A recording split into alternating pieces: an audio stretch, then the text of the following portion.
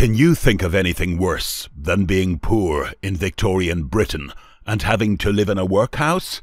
How about being poor but also sick and having to stay in a workhouse infirmary? Being poor in the 19th century was struggle enough for most people, but being sick could often be a death sentence.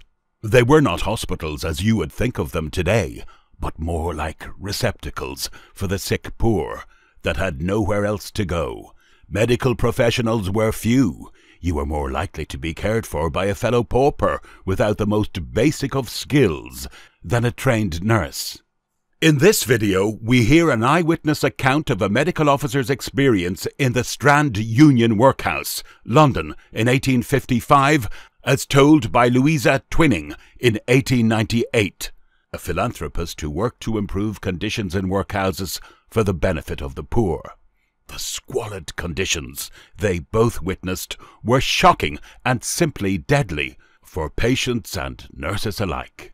You will discover how, if you are admitted to such a place, you might never leave, no matter what age you were, for a pauper's life was of little consequence to some of these officials.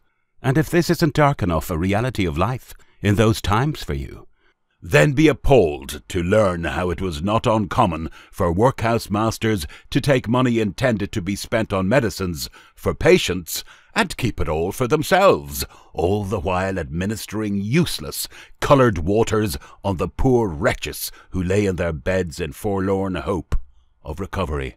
Incidentally, Charles Dickens and his family lived at 22 Cleveland Street, then Norfolk Street, very close to the Strand Union Workhouse, when he was a young boy, and it is thought to have inspired the workhouse in the author's famous novel, Oliver Twist.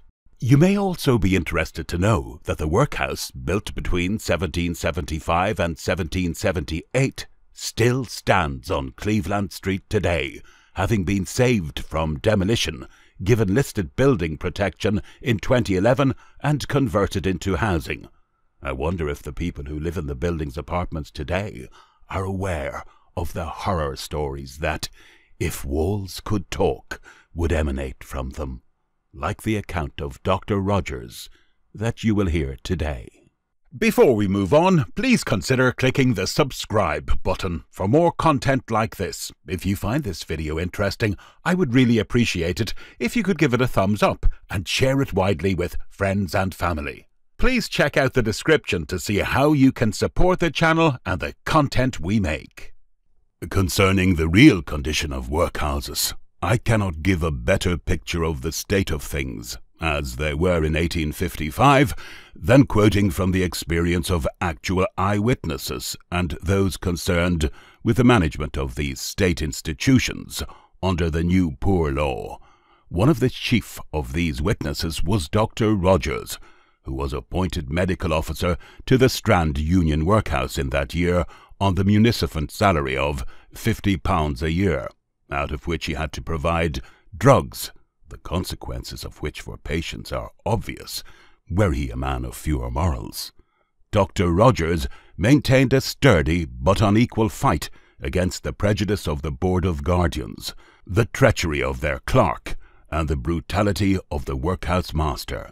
The master of the workhouse was a man who might have been the original of Bumble in Oliver Twist. He had been a policeman in Clare Market and had somehow ingratiated himself with the chairman of the Guardians, who kept an a la mode beef shop in that locality, and whose niece he subsequently married. The nurses were pauper inmates, usually infirm and more often drunk than sober, who were remunerated for their services by an amended diet and a pint of beer, to which was added a glass of gin when their duties were peculiarly repulsive. Underneath the dining hall was the laundry, with the fumes of which it was filled 4 days out of the week, while the lying-in ward was immediately above the female insane ward, the presence of a noisy lunatic or two, in which no doubt greatly conduced to the well-being of the parturient women. The ward for fevers and foul cases contained but 2 beds, and was separated from a tinker's shop by a lath and plaster partition only 8 feet high. As to this ward, we cannot do better than quote Dr. Rogers's own account. It was altogether unsuitable for the reception of any human being, however degraded he might be, but it had to be used. I remember a poor wretch being admitted with frost-bitten feet, which speedily mortified, rendering the atmosphere of the ward and shop frightfully offensive. At first I was at a loss to know whom to get to go through the offensive duty of waiting on him. At last a little fellow called Wiseman undertook the task, the bribe being 2 pints of beer and some gin daily, with steaks or chops for dinner. Presently the patient was seized with tetanus, and after the most fearful sufferings died. He was followed almost immediately afterwards by poor Wiseman, who had contracted from his patient one of the most malignant forms of blood poisoning I ever saw. These 2 successive deaths took place whilst the tinker was plying his business on the other side of the partition which separated this ward from his smithy. This place was an utter disgrace to the board, but they never attempted to alter it whilst I was there. I have referred also to the nursery ward.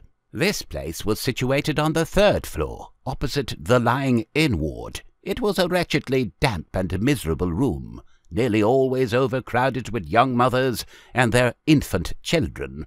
That death relieved these young women of their illegitimate offspring was only what was to be expected, and that frequently the mothers followed in the same direction was only too true.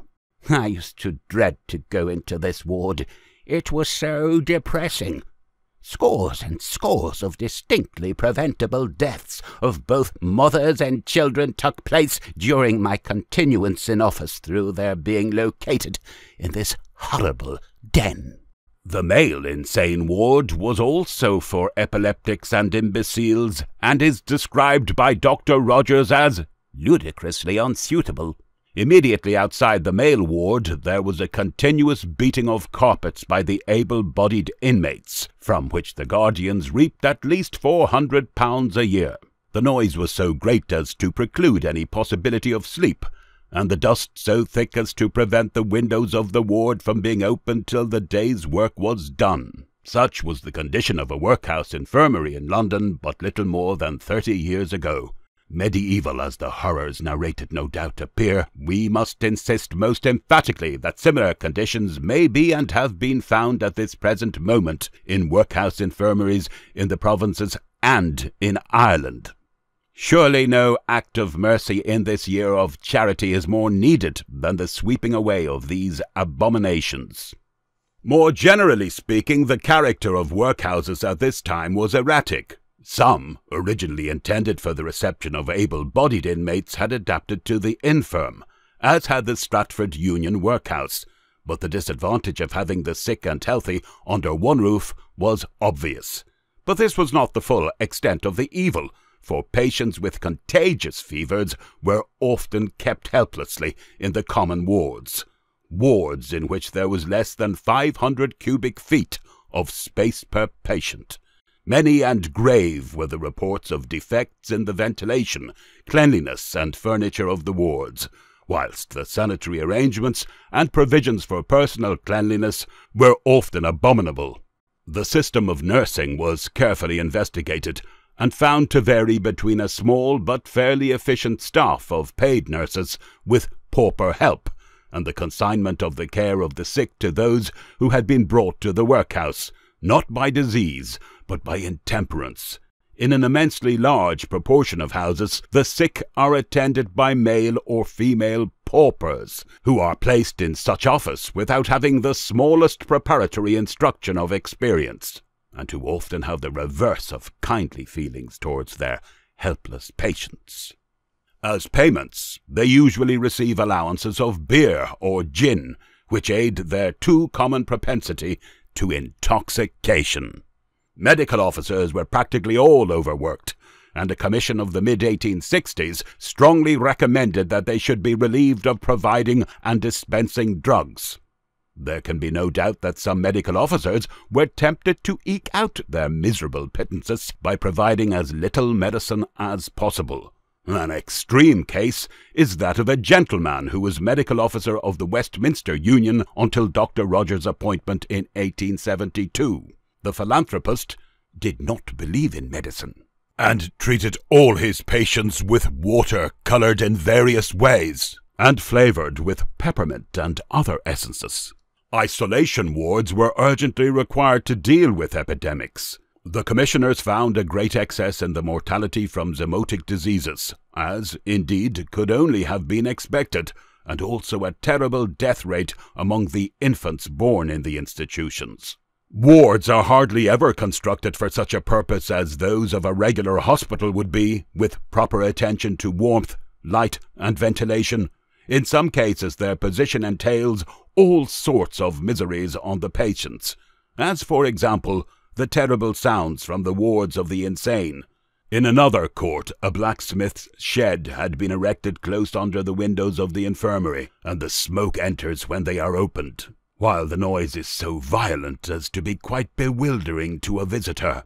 Can we conceive what it must be to many an aching head in these wretched rooms? The furniture of the workhouse infirmaries is commonly also unsuited to its destination. The same rough beds, generally made with one thin mattress laid on iron bars, which are allotted to the able-bodied paupers, are equally given to the poor, emaciated, bedridden patient, whose frame is probably sore all over, and whose aching head must remain, for want of pillows, in nearly a horizontal position for months together. Hardly in any workhouse is there a chair on which the sufferers in asthma or dropsy, or those fading away slowly in decline, could relieve themselves by sitting for a few hours, instead of on the edge of their beds, gasping and fainting from the weariness. Arrangements for washing the sick and for cleanliness generally are mostly imperfect. We cannot venture to describe the disgusting facts of this kind known to us as existing even in metropolitan workhouses, where neither washing utensils are found, nor the rags permitted to be retained, which the wretched patients used for towels. In new country workhouses the walls are commonly of stone, not plastered, but constantly whitewashed, and the floor not seldom of stone or brick also, and without carpets. Conceive a winter spent in such a prison. No shutters or curtains, of course, to the windows, or shelter to the beds, where some dozen sufferers lie writhing in rheumatism, and 10 or 15 more coughing away the last chances of life and recovery. But even the unfitness of the wards and their furniture is second to the question of medical aid and nursing. Low as the salaries usually given to workhouse surgeons are, they are, with very rare exceptions, made to include the cost of all the drugs ordered to the patients. It would seem as if the mere mention of such a system were enough to condemn it. In many cases we believe it would swallow up the whole miserable salary of the surgeon, and go far beyond it, were he to give to the pauper sufferers the anodynes they so piteously require, and to the weak, half-starved, scrofulous and consumptive patients, the tonics, cod-liver oil, etc., on which their chances of life must depend. Through the work of philanthropists like Louisa Twinning, medical practitioners, and the support of many luminaries of social reform, like Charles Dickens and Florence Nightingale, a number of groups and societies established from the 1860s onwards, such as the Association of the Improvement of the Infirmaries of London Workhouses, began to bring about positive change by informing parliamentary commissions in workhouse and infirmary conditions for the poor. Measures included improvement in sanitary control and spacing, such as separating the sick from the workhouse and laundries from wards, adequate ventilation, suitable furniture, additional medical officers, as well as trained and competent nurses. Progress was slow, and workhouses continued to be places of last resort. But the terrible evils witnessed by Dr. Rogers were largely consigned to the past.